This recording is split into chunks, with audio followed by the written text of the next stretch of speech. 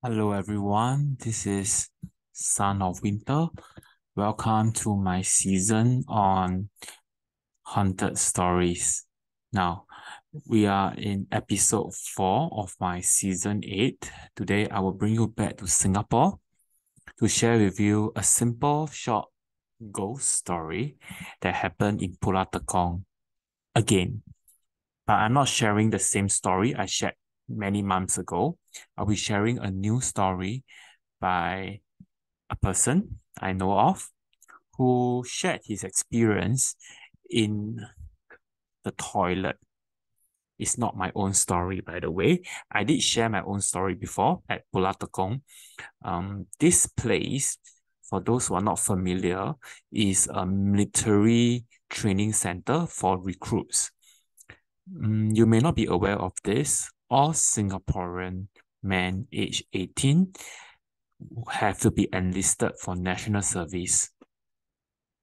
And this is one of the camp that is used to train recruits to make them soldiers. Now, I'm going to share with you a story at the Jetty toilet on this island. So Pulau Tekong is located on the northeast of Singapore, between Singapore and Malaysia. It used to be a fishing village, but was cleared to make way for the military camps. So we have the basic military training center at this island, as well as other camps. Now, I'm going to start the story. During my time in Tekong, I was in Mohawk Company, and there was this week which my company was scheduled for the island prowling. I was arrowed with a few other guys. I have not received my M16, which is the rifle issued to all recruits.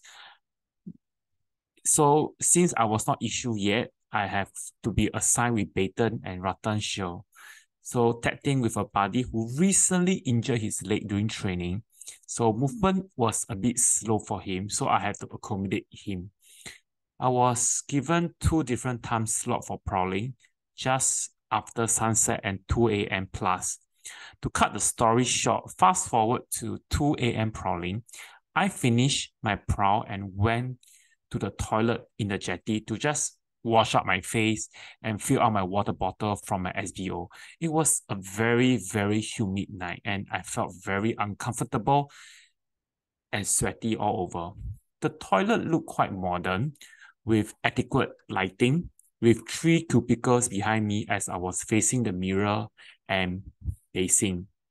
So when I was almost done with refilling my water bottle, I heard one of the cubicle flush. I was speechless. There was nobody else in the toilet except me. Then the door was left half ajar, and I noticed that there was really nobody. Ever since I stepped into this toilet, no one came in. I was the only one. Why would the cubicle flush? Yeah, so okay, never mind. I ignore the flushing sound. Maybe there was a guard I missed out.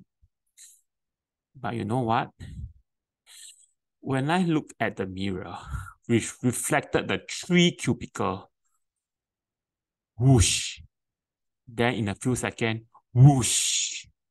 There were 3 bloody flushes from 3 cubicles, which after the first flush. So it was not just one flush, but all the 3 cubicles had flush. And I wonder why. Who the hell was inside? I asked myself. Just nice I finished topping up my water bottles. After fasting up to the pouches, I heard another set of sound. Glue, glue, glue, glue, glue. Repeatedly, I took my baton and faced the 3 cubicle. One by one, I gave a light kick to see what the hell is going on inside. So I kicked open the door to see if there's anyone there, but there was no one. So all the 3 cubicles were really empty. Although there were flashes and there was sound from there. The flushing sound ceased one after another when it ran out of water to flush. So it stopped because there was no more water, but the glute, glute, glute sound remained. I took a step forward and nearly went weak at both knees. I really went weak. I couldn't walk right in front of me. I saw the metallic push button for the flush was depressed, and when it's extended, it was depressed again. There was nobody there, but it was pressed down by itself.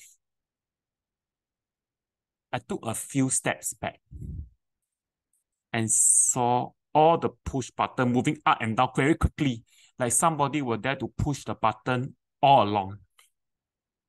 I reversed, grabbed my gear, and fast marched all the way to the restroom. Luckily, nothing bad happened to me. I did not experience anything worse after this. Okay, so it's a very short story shared by someone, and I hope you enjoyed the story. It was really based on true encounter. So such thing to happen. I think it doesn't just happen in Tekong, but I've also experienced with not myself, but my mom, who claimed that where she was working in her hotel, she also saw the same thing happening. And in hotel, sometimes there were some people who died there, but it was not announced or published on news because the hotel kept it confidential to protect the reputation. Okay, so I hope you enjoy and do support and subscribe to my channel to hear more updated stories. Thank you very much. Have a nice day and good night.